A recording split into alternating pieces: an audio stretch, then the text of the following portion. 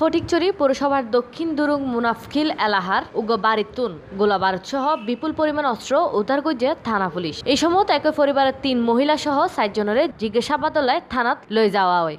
আটককৃত অস্ত্র ও গোলাবারুদের মধ্যে রইয়ে উগ্র বিদেশি পিস্তল, সার্গো এলজি, 2 চাপাতি, 13 রাউন্ড শটগানের গুলি, 6 রাউন্ড পিস্তলের গুলি, সার্গো লোহার রড ও 9 মোবাইল সেট। 7 জুলাই শনিবার 2টার সময় দোষী তদন্ত বিজন কুমার বড়ুয়া, সেকেন্ড অফিসার ইরফান উদ্দিন রাজিন ও এসআই দেলোয়ার সহ সঙ্গীয় ফোর্স গোপন সংবাদের ভিত্তিতে এই অভিযান পরিচালনা করে।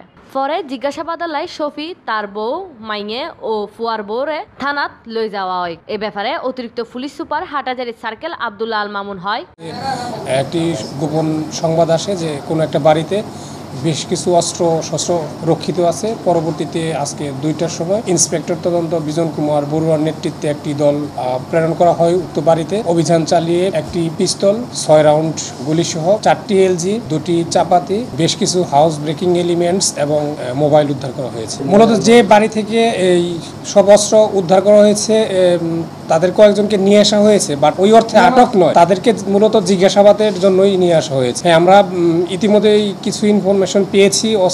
অস্ত্রের প্রকৃত মালিক যে তার সম্পর্কে একটি তথ্য আমরা পেয়েছি, কিন্তু আমাদের তদন্তের স্বার্থে বিষয়টি এখন প্রকাশ করা যাবে না। যেহেতু অস্ত্র উদ্ধার হয়েছে, অস্ত্র উদ্ধার হবার পর যে আইনগত যে প্রসিডিউর আছে সেই প্রসিডিউর মেনটেন করেই আইনগত যে সমস্ত ব্যবস্থা গ্রহণ করা উচিত। Desk news Cplus TV।